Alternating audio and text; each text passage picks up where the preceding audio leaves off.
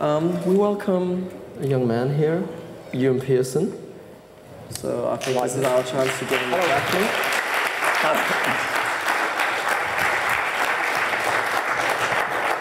I like the young man, but... No. Well, it's all about the flattering. I like it better than old fart or veteran. Veteran in what sorts? Were you in Flanders 1480?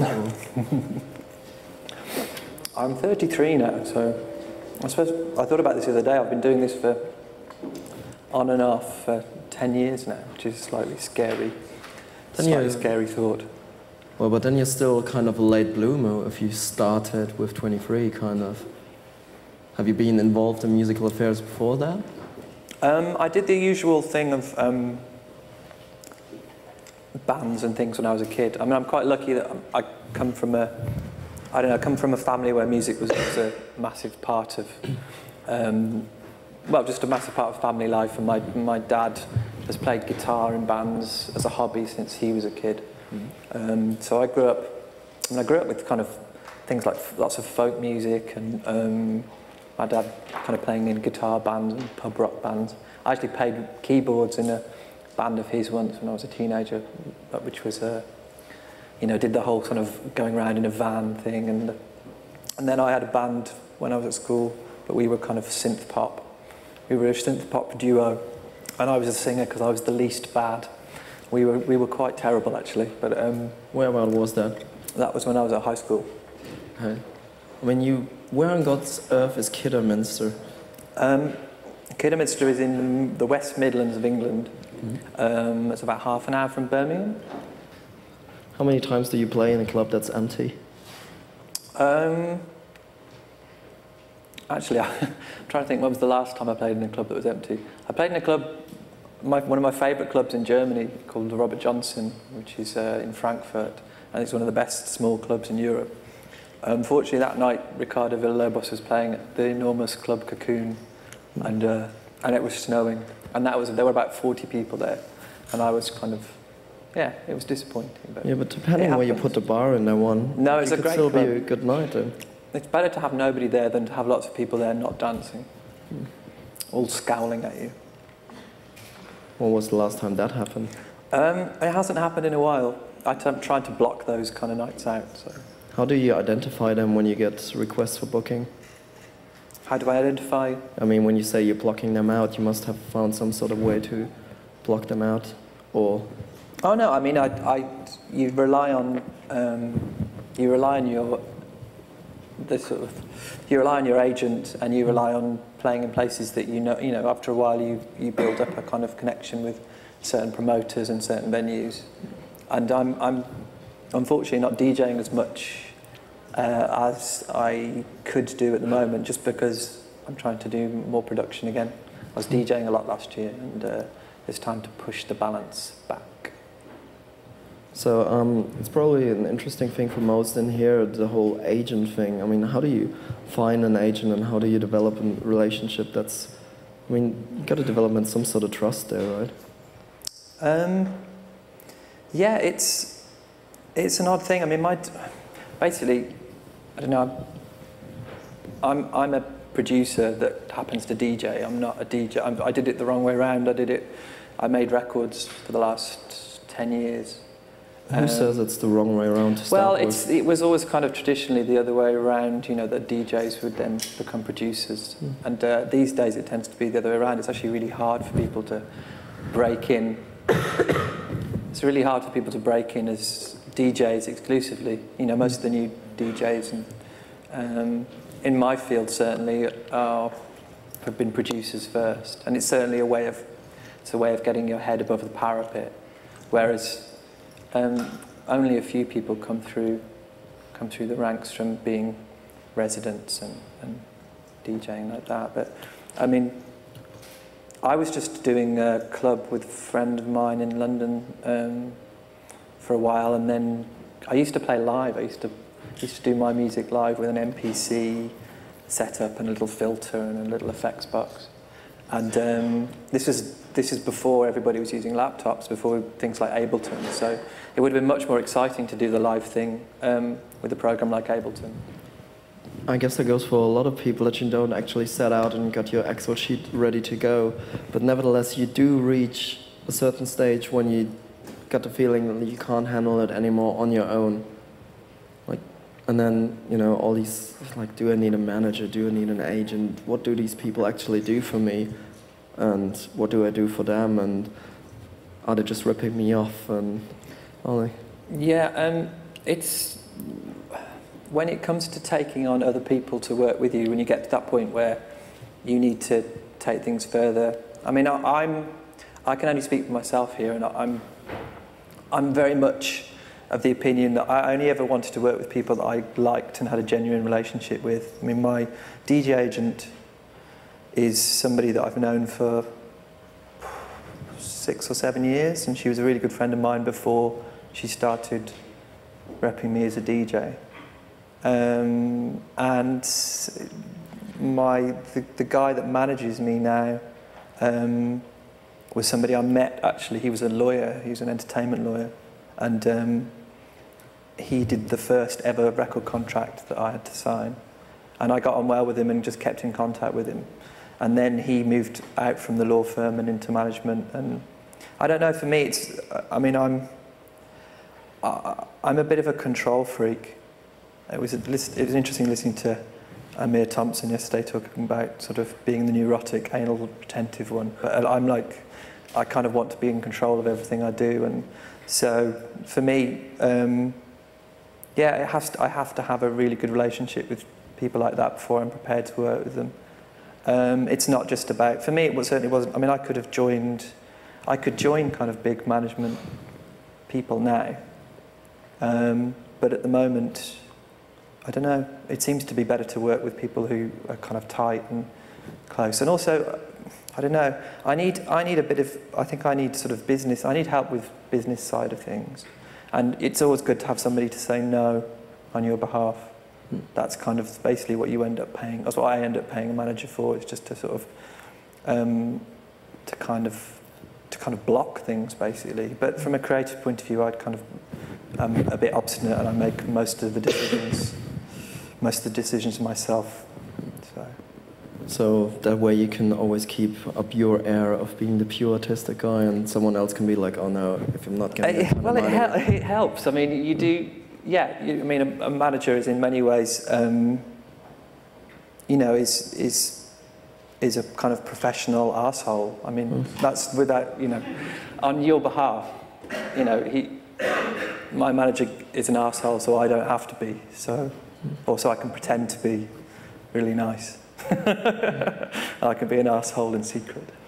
So obviously you chose him because you know he's not an asshole, and nevertheless something goes wrong, and if you now have a personal relationship with that guy, or that woman in that case, how do you go on about that without, you know, like obviously some email did not get sent, some call wasn't returned, or whatever, some mess up, and then you're there and you may be talking to your best friend, and like you have to be really tight, and you have to be able to say when, like, he'll say when he thinks I'm being foolish or I'm making a mistake, and I'll moan at him when likewise. So you have to be able to say these things and then put it to one side and get on.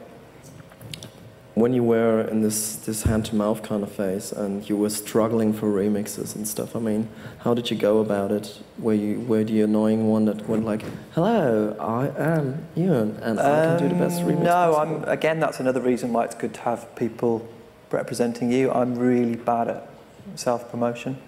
You know, you meet different people. You meet the people who are you meet people who are sort of hustlers, and hustlers by nature. And I'm not, I've always been the kind of quietly getting on with it. And I mean, basically, the shape of my career has been, I started off came out of college, made a couple of independent dance records in the UK for fun, because that's the only thing I'd ever really wanted to do, was just to get a bit of something I did onto vinyl. And then I got offered an album contract by Soma Recordings in Glasgow, one of the first sort of good independent labels in... Which were already slightly established at that stage. Yeah, yeah. I mean, I think I put out, my first single with them was Soma 22, so yeah, and they're up to sort of 180 something, 190 now.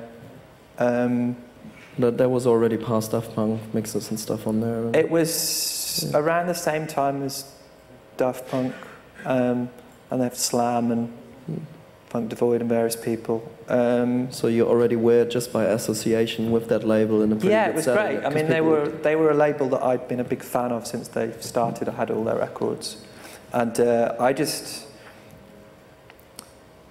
I mean, I suppose that it wasn't hustling, but I just went up to Glasgow. I was going to a party actually, a friend of mine from college, and I just went into a record shop with a demo, kind of classic stuff, really. And then they said, "Have you been in touch with Soma?" Yeah.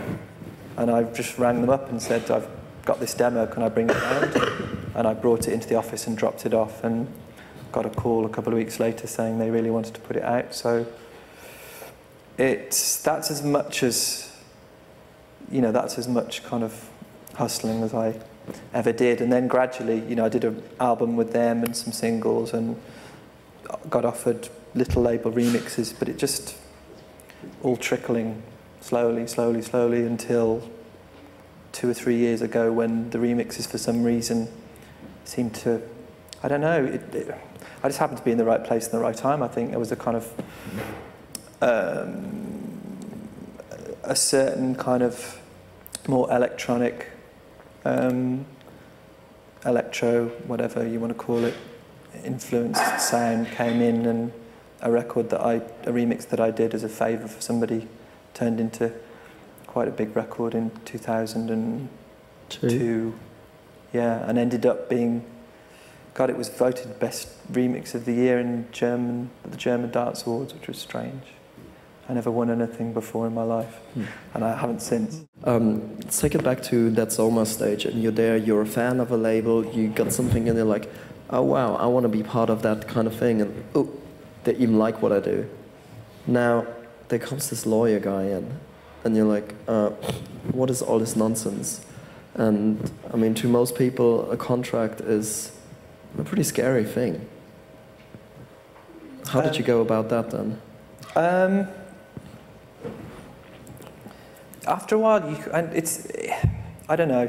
I mean, it helps to have a manager who's also a lawyer, as I did. But also, after a while, I'm kind of a great believer in self-sufficiency. I kind of think that you ought to, like, if you're a recording artist or a remixer and you're getting contracts all the time, then it takes you a while. But after a couple of years, you begin to learn how to read them.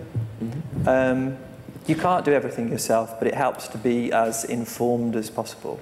And it's a good idea to, read these things and not just to automatically hand them on to somebody else. It's a good idea to take a bit of responsibility for yourself as well. So, but yeah, you have to rely on other people when you're starting, and you have to take people's advice. But my approach was it was a modest 2-album deal. 2 albums, 8 singles, and there wasn't. It's for a little independent label. There's no great space for kind. Yeah, the advances were pretty small, so there's no enormous room for argument. It was fairly standard. The only thing we argued about was publishing. And I would strongly advise anybody who's signing a deal with an independent with stuff that they're writing themselves, don't sign the publishing to them. Just don't across the board. Lots of people will expect you to, will ask you to as part of it. Don't do it. Don't ever do it. Because the agencies that are responsible for collecting publishing, like PRS and MCPS in Europe, and the equivalent ones in America, do a fine job of collecting the basics. And basically, once you have a body of work that's worth something, you can get a publishing deal. you know, and you can get your own publishing deal with a publisher whose job it will be to then maximise the collection of revenue for you. Whereas I mean, if you do there's it with a lot of complicated or big sounding words in there. I mean, what is it in a nutshell that a publisher does in the first place? Well, a publisher, there's two types of publishing. There's copyright in music in here is in two places. It's in mechanical and broadcast. So basically, for every single copy of a record of yours that gets made, the record company has to pay a mechanical royalty, which is basically they're paying for the right to reproduce the actual recording, the sound recording that you've made, and that comes to you eventually. And then there's broadcast royalties, which, you know, radio play, TV licensing, and so forth. Speaking of remixes, I mean, like, okay, I'm going like, wow, I want you to remix my track, or probably the other way around, because it might be more interesting for me. So, what can I expect as an up-and-coming artist to get out of it, apart from exposure? To get out of a remix? Of a remix. I don't know, there are so many different. I mean, I think remixing in dance music is a brilliant artistic. You know, I think it's you can look at it from a commercial point of view, or you can look at it from an artistic point of view. I mean, I think it's a valid art form, certainly in its own right, and the idea of versioning, you know, and making new and cross-pollination and getting new people's interpretations of your material. Or you can look at it from a hard-headed business point of view and say that it's about putting a piece of music in a new context and then getting it more published, more exposure and more publicity through making it into a club hit, or, you know, from changing it from one form, from a hip-hop track or rock track to a house track or whatever. I mean, you can look at it from the hard-nosed business point of view, or you can look at it from the artistic point of view. Let's do both then. Pardon? Let's do both. Okay.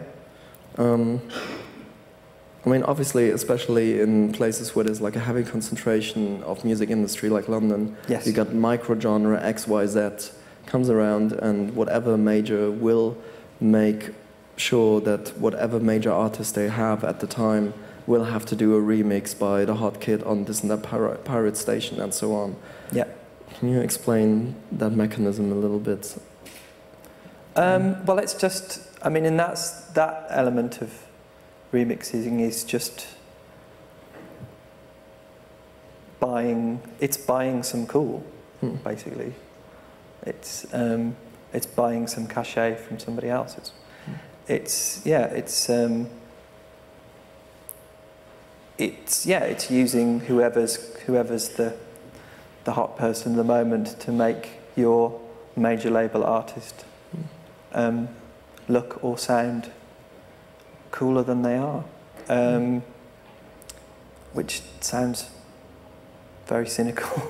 Sounds very cynical, but I mean, on the one hand, a couple of people got cars out of it, and other people got their labels and infrastructures. But then, you know, if you're careful about it, and I mean, I do a lot of remixes for major labels, but I try to be really, really careful about the things that I do, and I try to pick things that are going to produce a result with some merit. You know, I'm not doing this. I mean, I'm doing this to make a living, but at the same time, I'm not just doing this for the money. Can you remember when you first realized, probably as a kid, that a song is not necessarily finished by the time it's on the record, but then there might be other versions or remixes and whatnot? Yeah, I think when I first started to realise it, one of the labels that I really liked when I was young was Trevor Horn's label, ZTT, that put out Frankie Goes to Hollywood and The Art of Noise, and there's this amazing German group called Propaganda that I really love. and they used to churn out mixes. They used to put out 12-inch after 12-inch after 12-inch, and at the time in the UK, if you put a new 12-inch out every week, and then people bought of an existing single, and people carried on buying those 12 inches, then you could keep the record in the charts because there was no restriction on the amount of formats which contributed to its chart placing. So they used to just put more and more new 12-inch versions out. But I loved the music, and I loved and I used to kind of buy these different versions. And again, this is somewhere where art and commerce kind of, you know, they're obviously doing it for cynical commercial reasons, but at the same time, you can get some amazing creative results. Mm. But if I get my maths right, and you're 33, and by the time Dr. Mabuse came out and that kind of stuff, you were not legit to go into a club and stuff, while a lot of the music was specifically designed for particular club environments. Yeah, well, I didn't really. I mean, the first dance music that I really loved was basically like high energy and Italo disco. It's kind of this kind of really like, and I didn't realise when I was a naive young man, you know, that basically my first love was kind of really gay disco, basically really gay electronic disco, and which I still love to this day, and Italo disco, and I had no idea about context. I mean, I just heard these records. I heard the records that made it across to the charts. In the UK, the ones that crossed over, obviously I wasn't hearing them in a club context. I was hearing them first and foremost as pop records. And then it was only later when I got older and started going to clubs myself that I started to understand dance music in its actual context. What did you like about Trevor Horn's aesthetic approaches? For me, Trevor Horn, I like the fact that it was, I think I like the scale of it. You know, this was a time in the mid-80s when people were,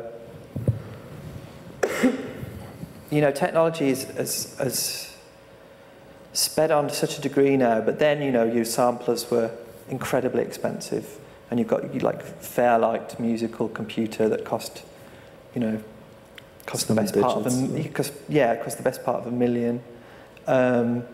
You know, and this laptop will do, you know, 20, 40 times what these things could do. And you'd have these people, you'd have an operator for that, and there's another machine called Synclavier, which was similar.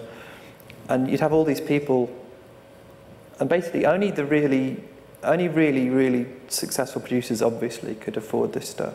But you'd have this kind of concentration of this kind of cutting edge technology, and these people that could just about, these really talented musicians who could operate them. And I like the fact that Trevor Horn it was just epic stuff, you know, and I still, aesthetically, I still love the Maximal, you know, in this, it's odd because dance music at the moment is going through this kind of love affair with all things minimal, and I still like, I don't know, I like some stuff sometimes which is a bit, a little bit more, yeah, a little bit bigger sounding, a little bit more, in some ways, yeah, bombastic or epic in some way. I just had my love of Trevor Horn tested somewhat because I did some work on a track for Pet Shop Boys' new album this summer, and then he basically got the job of producing the whole record. So I just lost a job to him, but you know, he's one of my all-time heroes, so I can't complain. So was it right? Yeah. But nevertheless, when you say maximization and bombastic sounds, when you take it back to probably the second time house music was around, and if you take a track like a Damski's Killer remix, you got whatever kind of noodly thing in the beginning with some sweeps, and then the 909 kicks in, and just the sheer impact of that bass drum is just sending everyone into a frenzy. Yes. Now, with the way you would use a bass drum in your mix, it's slightly different, right? Yeah, I mean, I mean, there was a rawness about, especially about Chicago house and acid, and there's an energy and an excitement behind that rawness, which was incredible, which is electric, but that you can't, a lot of those records, some of those records stand up today, but, you know, things move on, and you basically, production, yeah, I think just production standards are much higher, and the technology available to people, again, you know, at this level, is so much further that you really can't. I don't know. Production values are much higher these days. Then you've got this excitement that you got from the rawness and from the energy and the freshness. This was something new, and it was stripped down, and it had previously unheard. But still, I find it kind of interesting that whereas, especially in 4/4 based techno kind of stuff, for a lot of times it was about the pure sonic sensation, the shock factor, the crassness, the harshness of the sound. And I don't know if you take Riot or something like that, just that sheer energy. And when you, to some degree, a lot of that's trying to maximize the impact on one particular sound happens in top 40 radio these days with the Neptunes, Timbaland, Scott Storches and all that kind of stuff. Yes. And then when you go and see, let's say, hear your music in a club or the Matthew Johnsons or whatever, it starts to somehow fade away, or it's a different sonic tactic working there. Yeah, I guess I kind of want to have my cake and eat it, in the sense that I like to stuff as much in there as possible without detracting from the fact that it's got to be insistent, and it's got to move the crowd. You know, I want to have the song in there, I want to have development, I want to have chord structures, you know, and sometimes you do overcook it and you do put too many things in, when sometimes it's better to keep things simple, or keep things more stripped down. But yeah, I suppose it's an aesthetic. It's the thing you do first and foremost is please yourself, and then you've got to square that with pleasing other people as well. Probably to take it out of that theoretic realm, and would you have an example of something where you had the feeling you were pleasing yourself and people were still liking it? Well, let me see what I got. I did a remix for an example of this, the sort of notion of doing a remix as an extended mix and not throwing out the baby with the bathwater. I did a remix of Depeche Mode last year when they did their Remixes project, their big remix album, and I did a remix of Enjoy the Silence. What was your favorite Depeche Mode remix before that? Remix, I really liked the Francois Kevorkian stuff. I mean, he did lots of theirs. He did a remix of Policy of Truth, which I used to play loads when I was younger. But I was totally disappointed by that one. But there's been so many. They do have an amazing history of remixes, and there's a really good Adrian Sherwood mix off Violator as well. The On You Sound dancehall classic thing, yeah. Yeah, but basically, when I got that job, I was thinking, right, how can I do a remix because basically Enjoy the Silence was one of my favourite records of all time. And I always said that I'd never do it. I always said that if somebody offered me like a real classic record like that to remix, that I wouldn't touch it. I remember DJ Hell did a remix of West End Girls for Pet Shop Boys, and I remember writing a slightly rude DJ reaction sheet to it, saying you shouldn't mess with the classics and all this sort of thing. And then, of course, as soon as I get Depeche Mode on the phone, like 20 seconds later, I'm like, yeah, you know, panting like a dog. But when I got to do the mix, I tried to keep as much of the original in. I tried to do a remix which would sound, sound like an extended mix that almost could have been made at the time, but would fit into, would still work in a contemporary club context. Even when you say you wanted that 1989 feel, it definitely is not a 1989 free use. I mean, it's like you put it behind a digital chastity belt, more or less, and it's like I think the treble horn bit probably explains it. It's somehow put into a different realm. It's not, I suppose, I don't know. One of the great things about 303 is it's an absolute bastard to program. I don't know if any of you have ever used a 303. One of the weird things about it, and one of the interesting things, the connections between technology and the aesthetics they end up producing is that, this machine was this was a failure. This was designed as an accompaniment for guitarists and sort of musicians who wanted to make some kind of self-accompanying thing with this little other drum machine called a Dramatics. But basically, it's incredibly difficult to program. In order to program a bass line into it, you had to program it 3 times. So you have to program the pitches in first, then you have to program the rhythm in second, and then you programmed a succession of accents and slurs in. And you did all of this with a little keyboard, these little silver keys in this box. So you had to program it 3 times. So nobody did. nobody could be bothered to learn how to use it. So it just became this kind of little sort of weird failure until guys like Marshall Jefferson and Spanky and people like that in Chicago started using it, and they started programming it at random. So they'd just be kind of putting patterns into it and putting pitches into it.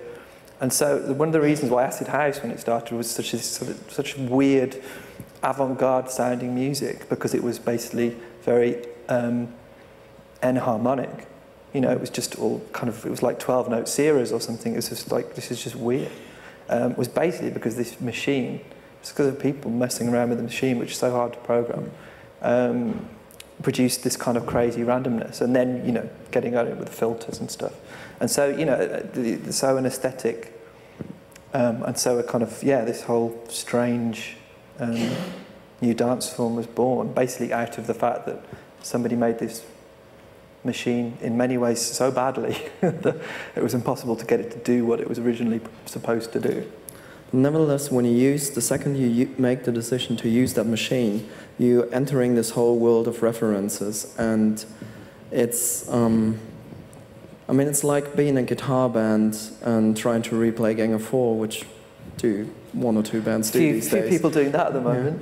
Yeah, or if you use like a certain riff, you're definitely putting yourself into that block that's like, okay, there's been all this music that's been created with that particular sound, that particular feel, that shuffle, that rhythm, or whatever. Mm-hmm. So how do you go on and walk that line of creating something which is now, which sounds like 2005, or whatever the time is at that stage,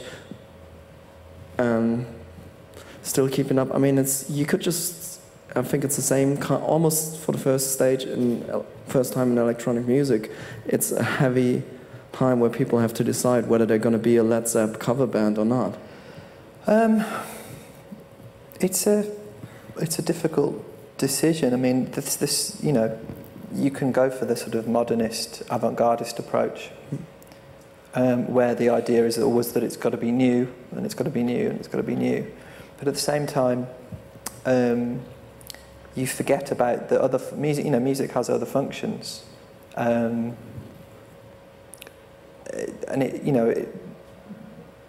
it's possible. I don't know. One of the things I like about remixing is that one can be a little bit more playful. So you can do it. Like I can decide to do an acid. I can decide to do an acid thing, Depeche Mode remix or something. I suppose I don't feel as. I don't feel the need to be, because of it has this kind of commercial element to it, I suppose I feel the ability to be able to play slightly and not have to think about it from a kind of big A artistic point of view. But at the same time, I do my best to make music that I love and that moves me. But Yeah, I think one can be more playful, certainly in the remix field. Yeah, there are always some people who, you know, some people will choose to do some people will choose to do one thing and push it in a kind of narrower way, and some people might choose to be more playful or referential. I mean, there's no, you know, all music refers out and refers to other things. It's very rare that you get the complete shock of the new. Nevertheless, I mean, if you take, for example, another current album, like the recent Isolé thing, yes, it refers to a lot of similar things, but you draw totally different conclusions in the way you go on about sound design, for example. Yeah, but that's one of the great things as well. It's like how you process your influences and how you. It's like, you know, you can give people like 10 records, 10 samples or something, and ask them to put it together, and, you know, they can still express themselves in whatever way. You know, Shadow will do it in a different way to whoever else. Yeah, it's what you make of your influences and how you manifest them. How do you go about sound design? I get my sounds from. I don't know. I suppose I'm very much. I take what I can from wherever, really. I go through stages where I actually make. I'll have a session where I just make sound. Like I'll sit with a plugin like Rapture, and I'll make a load of kind of patterns, and I'll print them off as audio, and so I'll be making kind of material for future use. Or I'll do the same thing with sampling, you know, sampling beats or noises, you know, almost at random. Or I'll program something on. I have an SE1, like a mini Moog sort of analog synth, and I'll just have a session of programming some sounds on that for later on. But then, you know, I'm happy to admit to using presets. I'll use anything that works in the context, really. Sometimes you need things quickly, and looking through a band of presets, kind of a good way of doing it. Again, you know, certain people have a aesthetic where they say that they never use samples, or they never use presets. They only use sounds that they've created themselves or programmed themselves, and that's great. I kind of tend to think that it's the end result that matters, not necessarily the manifesto or the rubric by which you get there. You know, it makes for entertaining reading. But when you get to commission to do a remix, how do you match the different aesthetics of the sounds of your sound bank and whatever you got in your studio and the raw material that you're getting?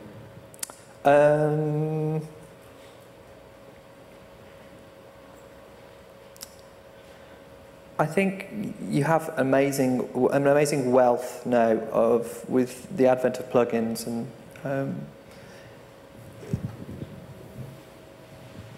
within something like Logic. You know, I've got an amazing amount of mixing tools. You know, I can.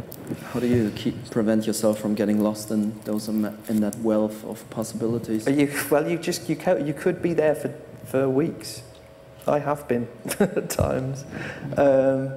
But yeah, you've got the resources there to be able to, if you're careful about the way you pick your sounds, you've got the resources there to be able to marry new stuff and old stuff. I think, you know, it's about the choices. It's about the choices you make. I suppose a lot of the reasons why people like the mixes that I do is that I'm careful about the sounds that I choose and how to put them together. Hopefully it doesn't just sound like somebody, you know, some modern plugins slapped on top of. Obviously, a lot of the things that you get commissioned to do would be, let's say, a 3.5-minute song, and you have to turn that into something which is fit for a totally different environment. And obviously, you gotta totally change the scale and the time frame of what happens when in the track. Yeah. I mean, for something which should work at Bergheim, you need to take it totally out of the original world of the song context and restructure it in a... Yeah, it's kind of... it's kind of unfolding, really.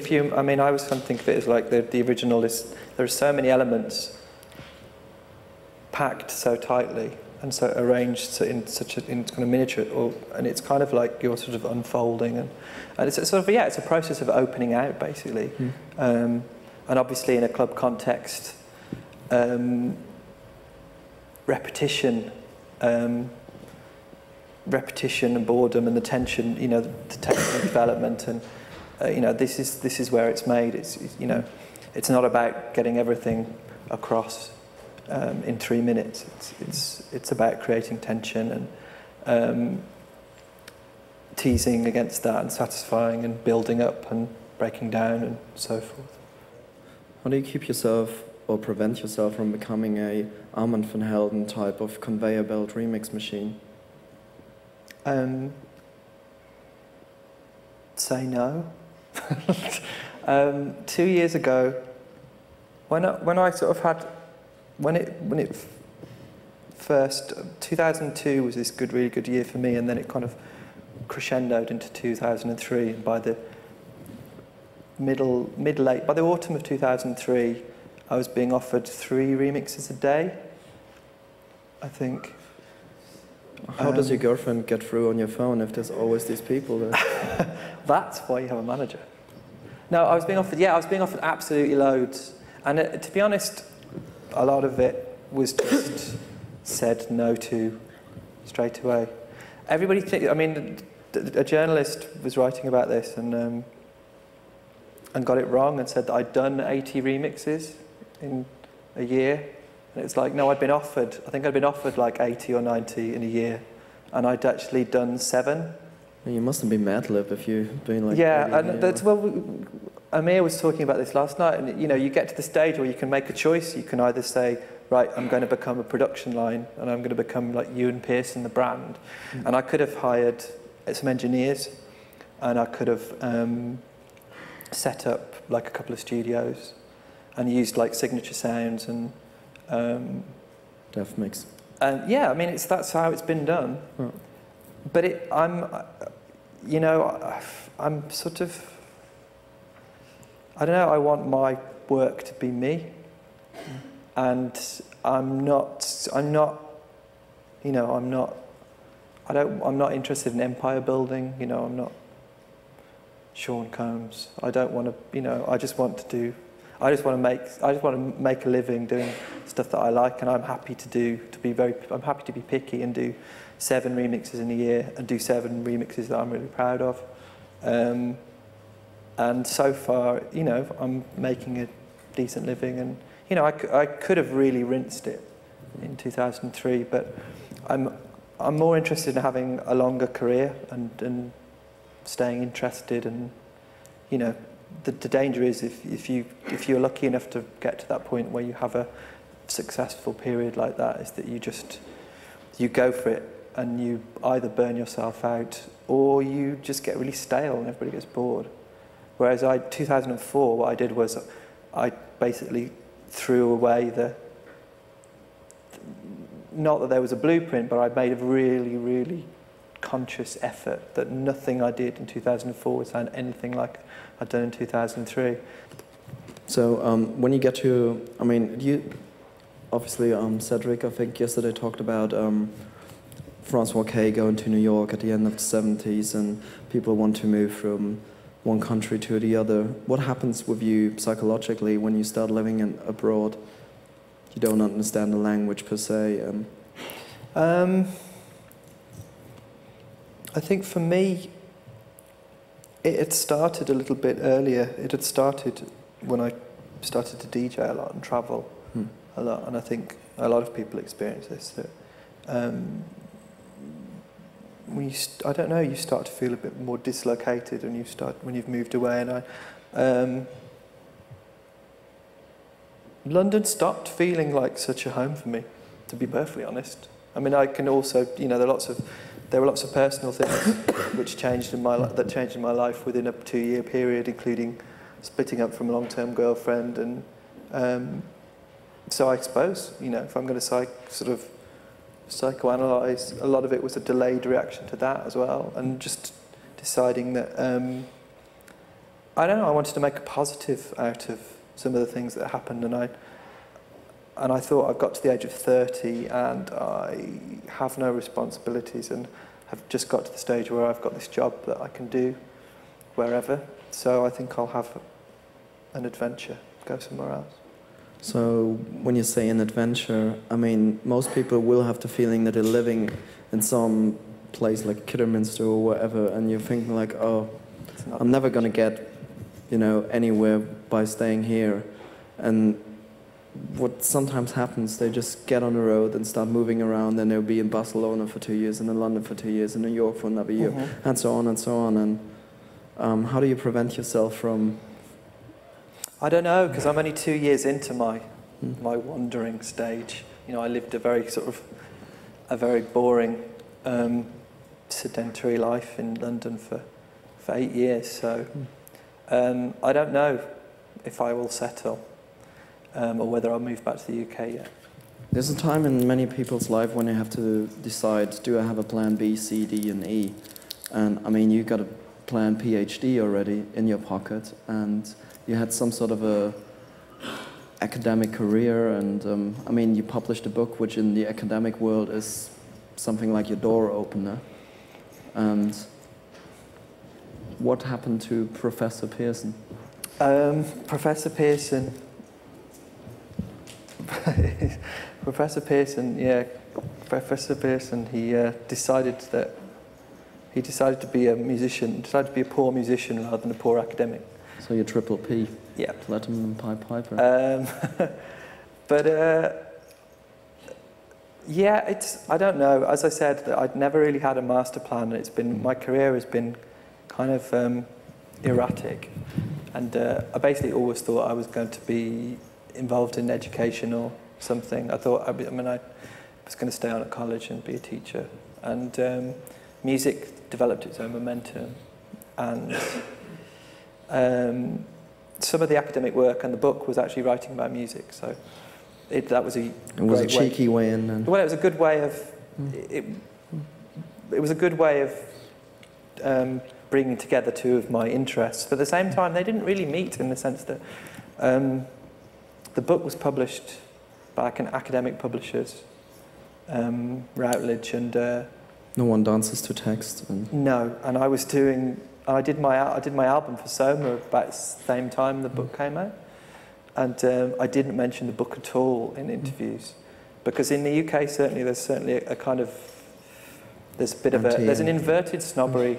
You know, there's certainly there's an anti-intellectual or an anti-analytical prejudice in the UK, certainly with regard to pop. When you are working on that kind of ambiences, you have to behave in certain way, and I think when you are starting, maybe you think you have to behave in certain way, but you are wrong.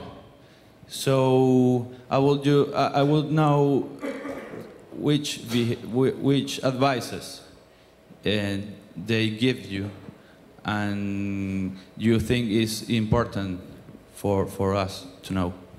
Thank you. I'm trying to think. Good advice that I've had. I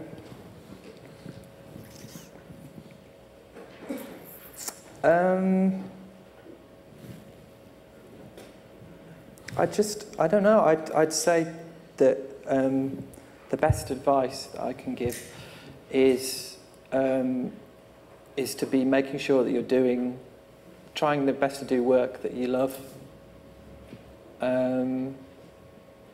and working with people that you trust, and if you don't trust them, then at least people that you respect, or that you're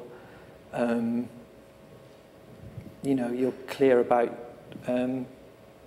what their job is and what your job is. Yeah, and also from my point of view, I'm a self-employed musician. I don't work for anybody else. that's what I wanted. And it's sometimes hard to be doing it on your own, but it's a great job to be able to be making music for a living, and not to be working for somebody else. So it's worth persevering. It's worth sticking through the bits when you haven't got any money, and your friends are doing jobs, where they're earning, I went to college with all these people, and for the next sort of 5 or 6 years, they were all like lawyers and God knows what, and all I could afford to go to this. I remember my girlfriend at the time she was doing a PhD, and I was a self-employed musician, and we could afford to go to the cinema. We could go to the cinema once a week, have a pizza, and that was it. And the rest of the time we were just in our flat, we were flat working, and we just, you'd fall out of society, and no people wouldn't see you because, but it, if you really want to do it, it's worth persevering with. And in many ways, I'm really glad that I've had my success, such as it is, when I've been a bit older. I'm 33 now, and I didn't really start to make a proper living from doing this until 3 years ago. But I think if it had happened to me when I was sort of 20, 21, when I'd first done it, then I'd have probably turned into a horrific, egotistical so-and-so, whereas now I'm hopefully a little bit more modest about it, and I understand that there's a lot of luck involved as well. So yeah, it's persevere, do what you love, and realise that it's as much about luck as judgment. So yeah, try and stick at it. When you look at the evolution the DJs made, do you think that in the future the status of the DJ will be the same, or it's more going to be like we're going to go to the people who make the music and invite those people instead of letting the DJ play the records? I think you're right. I think to a degree that maybe has already happened, in the sense that lots of DJs, I was saying earlier, lots of DJs now, the new DJs that are coming through, tend to also be producers. So in some sense, you are actually getting the people now who are the DJs are also the people who are producing the music. I think certainly from a UK perspective, the age of the superstar DJs, I think that kind of era has ended a little bit, that you sort of had in the mid-90s. I think certainly people don't get as big a fees as they used to, and a lot of the clubs that used to just survive by putting certain people on. I mean, obviously all those people are incredibly well established and make a lot of money still. But I think things have been shaken up a little bit in the last couple of years. I don't think it's necessarily healthy for people to be paid incredible, astronomical as fees that they were being paid sort of 4 or 5 years ago. Certainly wasn't healthy for the club scene, and I think from the UK perspective and from Europe, the places I know best, it seems to be a little bit more sensible again. But at the same time, people still do command large and ridiculous amounts of money for that. But then, they spend a lot of time on the road and a lot of time away from home and various things. So I'm not going to criticise their payments. But. Well, thank you first of all. Okay.